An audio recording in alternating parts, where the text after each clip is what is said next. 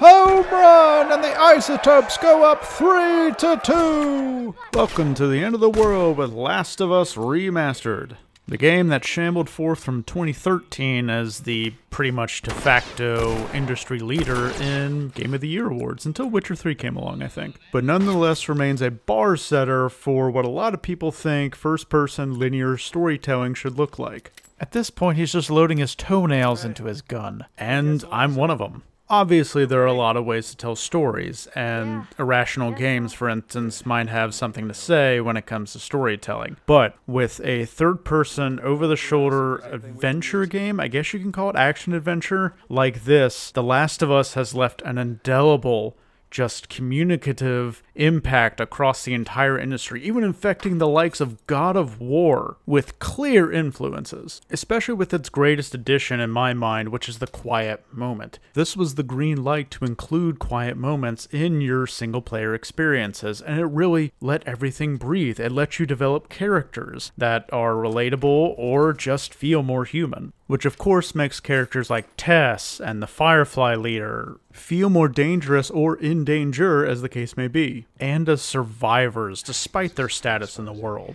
Well, time to make that Gatling gun I could use. Joel and Ellie are under the spotlight the most, and they come out as the absolute shining masterpieces in character design that this game will be known for years to come, because you get to see their arcs and smooth, rounded domes, as opposed to just a triangle up and then a triangle side back down, and up, there's your arc.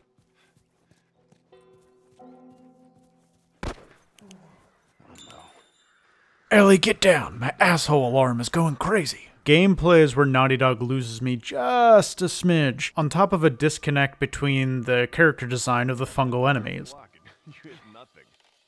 Joel lines up the shot, he steadies, he reads the wind, and then he lets it fly, and a world record shot! The gunplay is very well done, I feel like, but it's the in-between sections, it's the exploration, the press triangle to do anything, the still hanging on a little bit to the quick-time events. That's what just creates a grinding effect on repeat playthroughs. Alright, Ellie, we're gonna craft the most painful grenade imaginable, because that's totes what heroes do. And then you have basically the fungal mascot clickers, which I found to be really simple to defeat, and that just completely undermined them early in the experience. Take this, people looking for the latest John Grisham novel! So while there are some chunks in this milky stew, that does not take away from the absolute bravery Naughty Dog had with this story. This story had everything going against it. This was a time in the industry where everything was multiplayer, everything was behind online passes, and they came out and nailed this. That on top of the included DLC and the multiplayer, which is nowhere near the tacked-on mess that a lot of other multiplayer games are, gives this a 10 out of 10. It raises the single-player game up for me from a 9 out of 10.